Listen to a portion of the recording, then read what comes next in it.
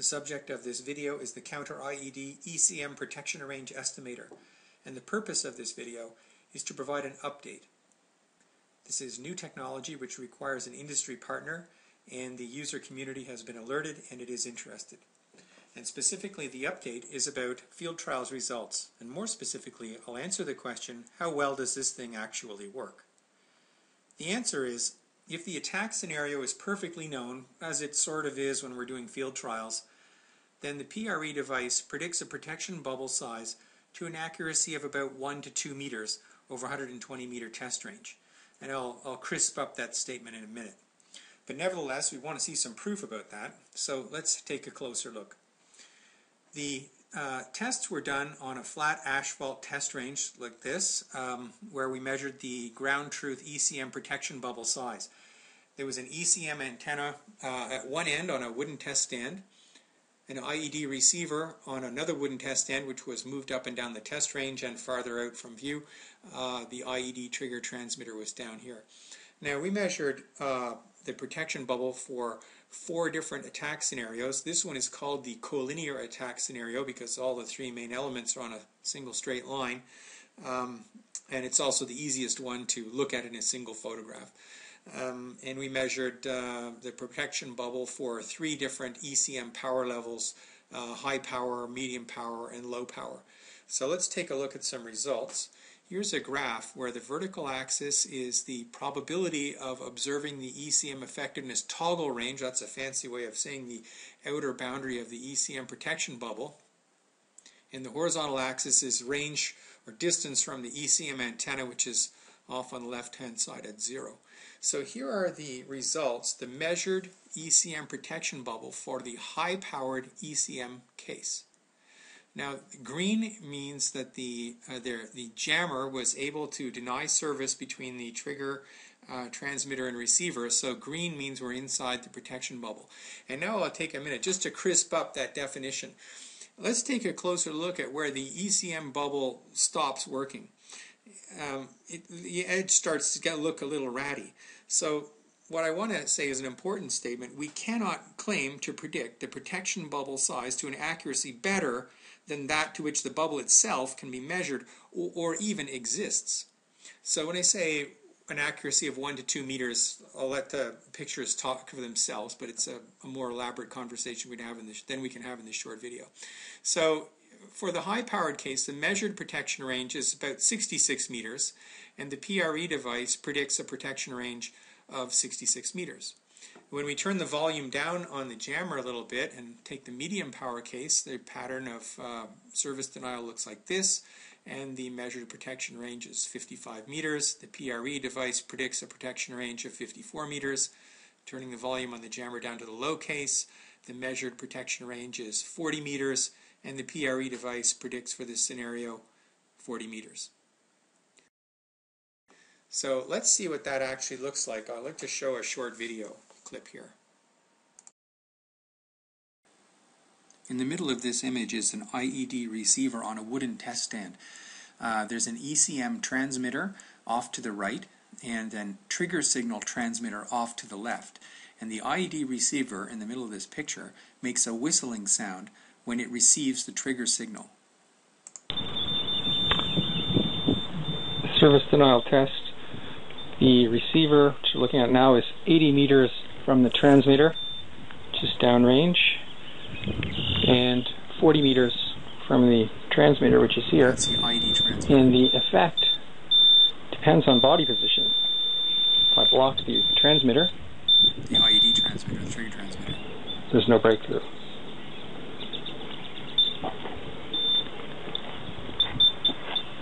But when I stand fairly far away, there is a breakthrough, intermittent breakthrough.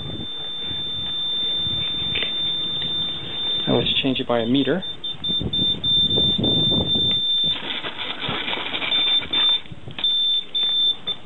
Toward the jammer. We still have breakthrough. Another meter. Now it's 78 meters. Less breakthrough, or none, unless I stand in front of the jammer.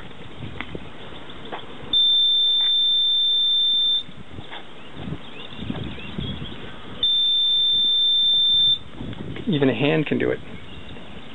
Should do, was doing it. Well, not in this case. That was a 2 meter change. And we having no breakthrough now. Transmitter height, ECM height is 1.7 meters, and threat transmitter height is 1.5 meters. There's an important clarifying point I need to make here.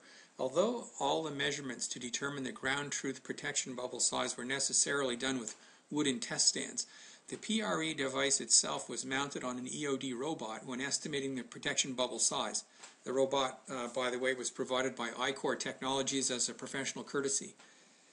Using the robot makes the results doubly interesting because the effect of the robot chassis, which is metal, is automatically included in the results.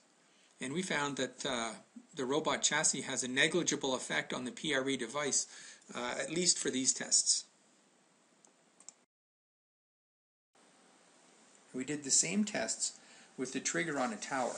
So the IED transmitter is here, the ECM transmitter is here on the asphalt part of the test range, which you can see in the distance, and the IED receiver was moved up and down the asphalt test range to see where triggered breakthrough happens.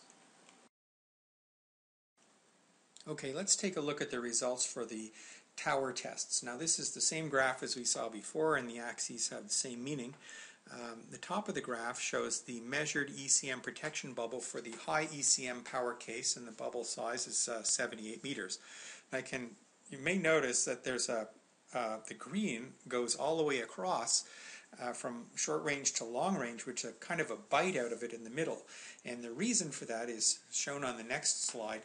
I won't go into the detailed explanation here. You can pause the video and have a look at it, but you can see at close range the ECM is effective, and then at medium range there's a danger area where the ECM cannot deny service between the transmitter and receiver, and then at long range the ECM becomes effective again.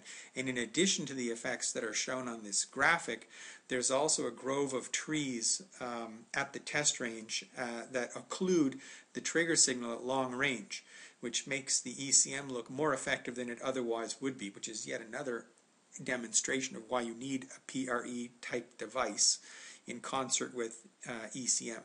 So anyway, here's the measured protection bubble. The output of the PRE device is here. Now this situation is different than the previous one, than the collinear case, because there are a bunch of things that we don't know in this attack scenario. For example, we don't know very much about the ground between the tower and the roadbed. It's covered with scrub brush. We don't know how level it is. We don't know what its shape is. We don't know what its reflective properties are.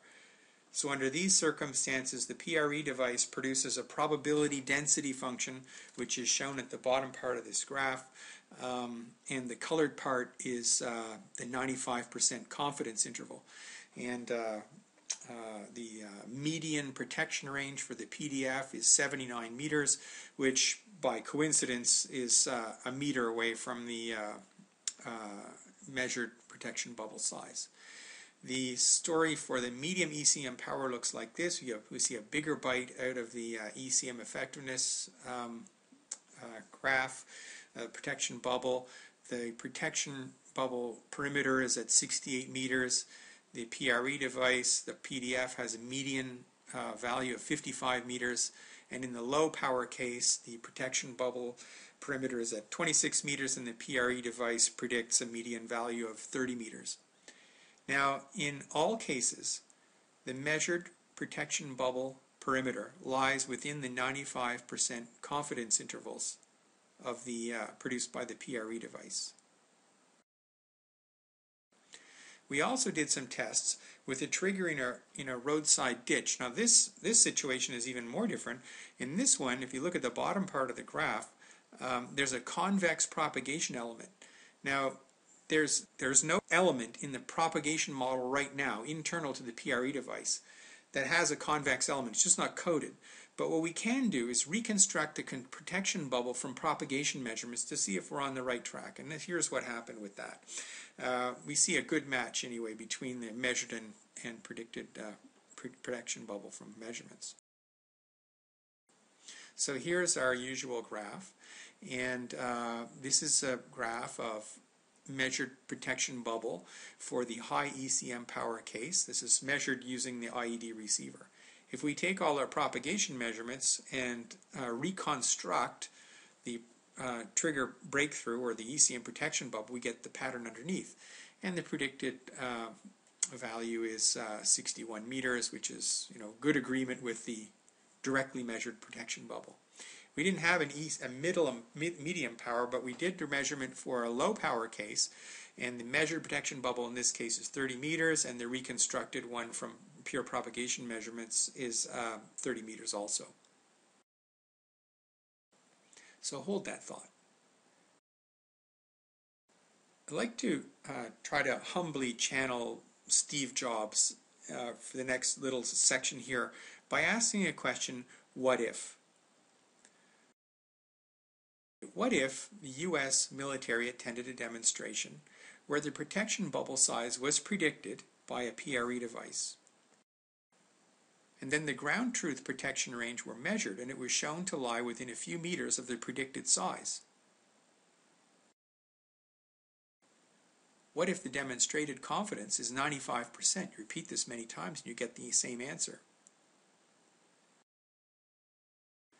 What if the device were integrated into a GPS navigators for real-time convoy protection? What if the protected areas were visible on the navigator so you could see where your vehicles are? What if the vehicles were marked? We have the possibility with a PRE device of what I would call proactive protectees. What if convoy vehicles and dismounts could adjust themselves to stay inside the protection bubble? Or even better, what if we have reactive jammers? What if we had a proactive jammer? What if the jammer operator adjusted his location in real time to cover soldiers or assets that are about to leave the bubble? So the onus is not on the protectees to stay in the bubble. The onus is on the jammer to manage itself to keep assets safe. What if you could see protectees on a tablet PC or a cell phone with their protection status superimposed? Like this. And the same idea as the iPad StarWalk app, which uses the digital compass and accelerometers in the iPad and a forward-facing or rear-facing camera. What if we could superimpose this on the field of view? I mean, this is 2012. This is straightforward to do once you have an estimate of the protection bubble size. What if EOD support crew had a heads-up display that told them the safety status of an uprange tech? Or in the unlikely event that the tech wasn't carrying ECM with him? Or what if you had ECM plunked down on the ground and you could see, the problem areas before you get there? What if soldiers and convoy vehicles didn't have to think about their protection status because the jammer crew are monitoring it for them and correcting it for them? What if this integration of this technology into Counter-IED ECM products was a condition of purchase 2 years from now?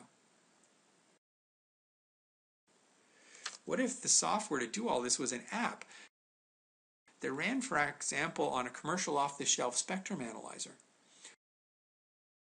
Or on some other commercial off-the-shelf equipment, and here it is, in fact, actually running on a Tektronix arbitrary waveform generator. Just for fun, it does work. Or what if it ran on an EOD robot, such as provided here by iCore Technologies here in Ottawa, on a loan? Or what if it ran on a phone that talks to a jammer, which has all the smarts in it? What if the device worked with a reactive jammer, so the jammer could get information about the power it's delivering to where the protectee is? I've talked about this before in other presentations, like in a ping mode, like a submarine. This is the cost of care for injured soldiers since 2001. That's US dollars and US soldiers. What if governments could buy a technology that could lower this cost? But it won't get it all the way down to zero. But if we eliminate RCIEDs, then that number goes down. The technology for this device exists right now, but the device does not. But with the right champion, it could. Patents for the PRE device have been awarded in the United Kingdom, Australia, and the United States, and it's pending in Western Europe and Israel.